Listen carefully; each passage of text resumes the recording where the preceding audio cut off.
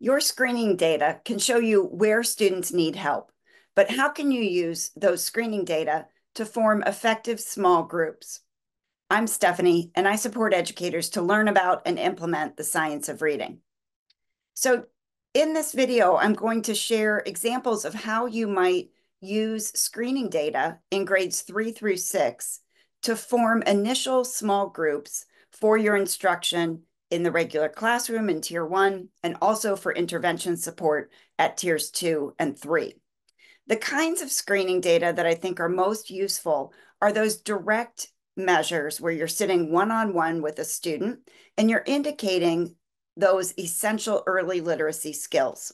In grades 3 through 6, this really involves having an oral reading fluency assessment. So you can find free oral reading fluency assessments that are very nicely designed from Acadience Reading and with Dibble's 8th edition. You'll also find good direct curriculum-based measures with screening tools like FastBridge, and some of the other computer adaptive assessments are now starting to create these direct assessments as well. So curriculum-based measure like oral reading fluency has scores for accuracy, words correct, what some people call fluency, and Acadience has an additional score for ORF called retell. So I'm going to be walking through, using Acadience as an example, how you could use that initial screening information to sort students into groups at the beginning, middle, or end of the school year. In grades 3 through 6, sorting students into initial groups really relies on that accuracy score. So if your ORF measure doesn't calculate accuracy, you should calculate it anyway.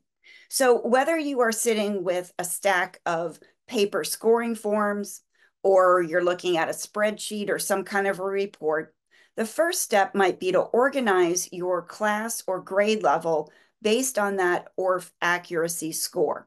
So sorting from high to low, organizing it based on how students scored on text reading accuracy on ORF. There are 4 basic groups that I think will get you started with targeting instruction at what students need. So the first group, the first pattern that you want to look for are the students who are meeting expectation, maybe that's a benchmark goal, hopefully, at or above benchmark for the ORF accuracy score and for the ORF words correct score and for the ORF retell score. So you're looking for students who are scoring on track on the accuracy score, and then also looking over to the next column or looking at the next score for that measure to see how they scored on words correct and on retell. And all 3 of those scores would need to be in place at or above benchmark to put that student into what I'm going to call group 1. So if you find a student with the pattern I described, let's call them student A, they're going to go into group 1, and we're going to call this our on-track group of students or our reading comprehension and writing group. So that's how we will refer to group 1. The second pattern that you want to look for are the students who are accurate at or above benchmark on ORF accuracy, also at or above benchmark on ORF words correct, but not at benchmark. So they are scoring below or well below benchmark for the ORF retell score. These students, like student B here, are ones who are going to go into a different small group. These are students that I might call group 2 or the comprehension group. The third pattern you want to look for are students who are accurate on ORF. They have scored at or above benchmark on ORF accuracy, but they are not at benchmark for the ORF words correct score.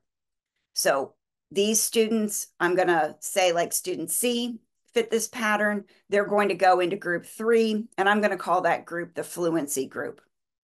And then the most concerning pattern, these are the 3rd through 6th grade students, like student D, who are not scoring at or above benchmark for ORF accuracy. This is a real red flag. It's an indication that they don't have adequate word recognition skills, not even at the accuracy level, to support comprehension. So students like student D who have this pattern of not being at benchmark for ORF accuracy, ORF words correct, or ORF retell, they are going to go into group 4, and I'm going to call that my decoding group. So let me just go back through some of the big ideas here. These groups can be really useful for informing what you're doing in Tier 1, perhaps even differentiating your Tier 1 or classroom reading instruction so that it can be targeted at each one of these needs. These groups are also helpful for intervention planning. So these initial sorts can start to give you a sense of what kinds of skills students are going to need support on in intervention. The students who ended up in groups 2, 3, and 4 who may need some intervention support. The other thing I think this grouping process is useful for is informing which students might you want to give a diagnostic to. So I'm going to call particular attention to students who I have put into my group 2, like student B, who have a pattern of being accurate and fluent readers, but not demonstrating comprehension. So if you have Acadience reading as your screener, it's the ORF retell score that would indicate that. You might have other indications, other sources of data that would indicate that the student is not understanding grade level text. This is a group of students who we really want to do a diagnostic with to follow up on our screening data, and specifically a language comprehension diagnostic for students with this pattern to go deeper into those language processes like vocabulary, word knowledge, syntax, and morphology. You could use something like the Acadience reading CFAL, comprehension, fluency, and oral language diagnostic. The second group who I would recommend using a diagnostic with are the students in group 4. These students are not accurate in grade level text. A series of 1-minute screeners isn't going to uncover necessarily which phonics patterns they know and don't know.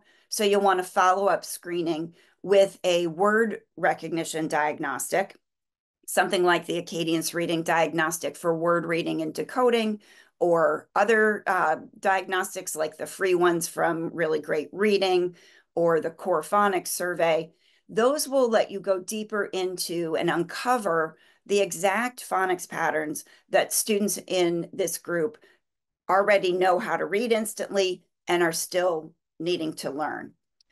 So that will help you further target your instruction, but also perhaps subdivide that 4th group. You really want those most struggling 3rd through 6th grade students to be in the smallest possible groups in Tier 1, perhaps, but also in intervention.